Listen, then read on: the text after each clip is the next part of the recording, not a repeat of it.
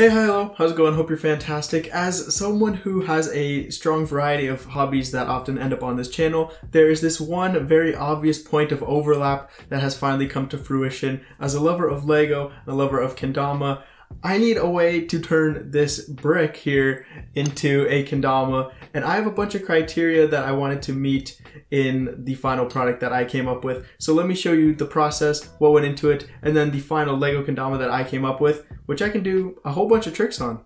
Drop a like on this one for me and subscribe for more cool stuff, because this was a process and something that I really wanted to do well and I wanted to do right. So I laid out all this criteria for myself, but first of all, this is by no means an original idea. There's been a whole bunch of LEGO Kendama tutorials from even long times ago. Even the official LEGO YouTube channel for some reason has a session of a bunch of guys building and playing with the kendama, so that was pretty interesting to find. Today on Ridiculous, we're building LEGO kendamas, so we finally got all of our nice kendamas built. Try it out and keep practicing. Yes! But there are tutorials from a variety of ages of different people. It is a LEGO Kendama. Stab a hole through it. Put a 2x4 piece right there. Bottom first. 1, 2, 3, 4, 5, 6 cylinder pieces. So that's the LEGO Kendama. And they've all had this idea too, but they've done different techniques, and I wanted to do this kendama in the way that I felt was right. So my first piece of criteria, this had to be 100% LEGO pieces for me. I wasn't going to be happy if I went and just got some like fishing line to use as a string. So 100% LEGO is what this LEGO kendama is going to be. That's the first thing. Like for instance, you'll happen to see with a little teaser here, the string I ended up going with is the LEGO chain pieces. And that just has such more of a LEGO feel to me than tying some string on. And I guess LEGO actually does have a bunch of like string elements that I could have used, but the chain just feels so much more LEGO to me, and I don't have any of those. The second piece of criteria, this thing has to be playable. There's no sense building a LEGO kendama if all it can do is sit and look pretty on a shelf. So I had to make sure that I'd be able to make this durable enough and playable enough that I could do some tricks on it, and I will show you that I definitely met this criteria. And the last thing, while being playable and durable, it also has to look like a kendama and be, you know, about the same size and general shape. I need it to capture this essence, and let me tell you how I did that.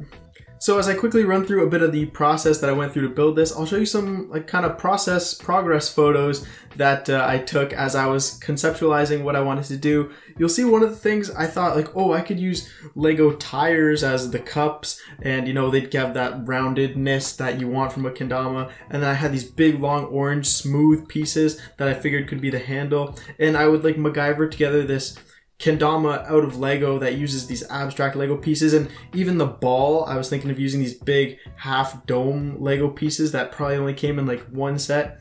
But this didn't feel right on the path of, you know, I want this to look like LEGO still. I want someone to see it and say, oh, that's a cool like LEGO build with the LEGO polished feel. This would have just been like a janky plastic, yes LEGO, yes kendama, but it didn't look right to me. And I'm sure by the pictures you can kind of understand that.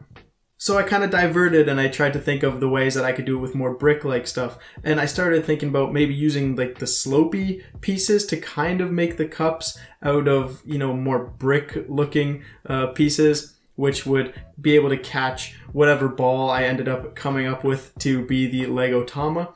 And I could have went that way, but again, the feel felt too much like I was really trying to force the LEGO to be something that it wasn't, and it didn't have the right balance between looking like LEGO while functioning like a kendama. So you'll see in the final product, I kind of strayed away from the curved edges pretty much fully.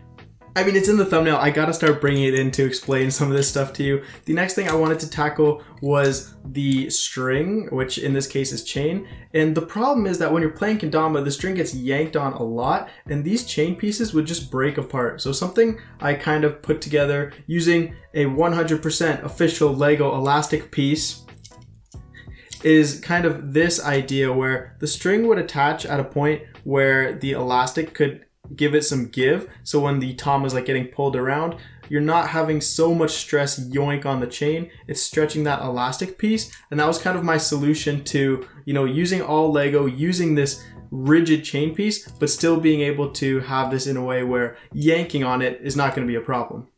Another thing I had to figure out how to tackle was going with this brick built Ken. How is it going to be a durable enough build to actually stay together when playing it? So you'll see from some of the progress photos, from right at the spike tip all the way down to the base cup, there is a LEGO Technic rod, which is just a strong, long piece of plastic that runs all the way through the body. So while you might think, oh, this is just LEGO bricks, you could just snap this right here, there's actually a LEGO rod running all the way through that keeps this very strong and sturdy and allows me to play it without worrying that all the bricks are gonna like crumble in my hands. The last thing you might see in some of these progress photos is that while this looks very polished now with the classic wood-like color for the kendama, I did try a whole bunch of different things to make it look Lego-y, like making it multicolored and putting some, you know, different colored pieces in and around the Ken. But I ended up going with this like super polished final product. But yes, I'm basically at the point already where I'm showing off the final product. You'll see the first thing, it definitely maintains that super blocky, almost Minecraft-like Lego look, while of course looking like a kendama. And I was able to maintain a ton of the important kendama stuff, pretty much all of it that I could think to include, that being the string connection points on the inside of the Ken and then the top middle of the tama. I was able to integrate some tracking with a tama stripe and then, you know, the bevel pieces looking different than the bottom of the tama there. Same as the top has some tracking, has a durable spike that even, you know, comes to a tip. Even this, you'll see it in some of the tricks, but I tried to make sure that all the stall points that are possible on a kendama will also be possible on this, so that it has as much potential to be a kendama while still being really just this Lego model build. So yeah, obviously I'm super happy with the way that this has turned out. Even if I do a quick little size comparison, it just looks exactly how I want it to. But looks is only half the fun. I think it's about time to test this thing out and see if we can hit some kendama tricks on the LEGO Kendama. And this even pushes the boundaries, because there are tricks that I can do on this kendama that I can't even do on a regular kendama. So this is the perfect thing to push the limits, test my skills, and really see what's possible. LEGO Kendama crossover. Let's try some tricks.